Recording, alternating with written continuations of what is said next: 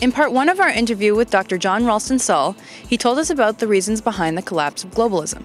Hi, I'm Rebecca Brayton and welcome to WatchMojo.com. And today in part two of our interview, this world-renowned political philosopher tells us if there is, in fact, a solution to a global financial crisis. When you're in a difficult situation, the right thing to do is to step back and try to understand the context. What is the shape of the problem?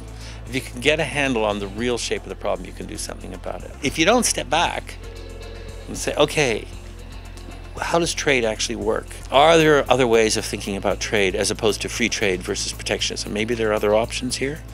Maybe we have to think about production in a different way. Maybe actually maximizing production is not really a terribly useful thing in the current world system where we can create surpluses in 3 seconds.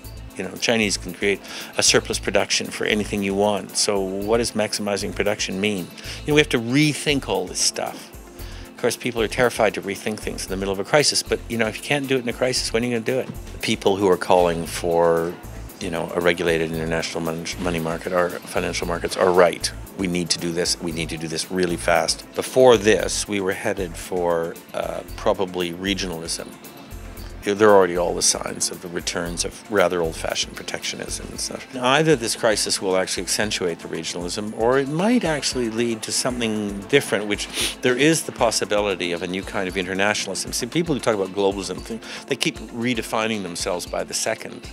Globalism is a certain idea of deregulated international marketplaces. Once you move away from that, it's no longer globalism. It's another form of internationalism or regionalism or nationalism or whatever. And you know, we might, if we were really lucky, get a kind of interesting new form of internationalism because of the crisis. There's a moment here where people say, what do you do in a crisis? And well, some of the stuff you do is really old-fashioned. You got to keep the economy going, but that means you got to shove the money in to the places where people do things. You don't shove the money in at the top. I mean, it is absolutely fascinating that people who for 30 years have said they represented individualism and competition now say the best thing to do is to shove billions of dollars in at the absolute top and hope it trickles down. In other words, what they're making is a sort of 18th century aristocratic argument.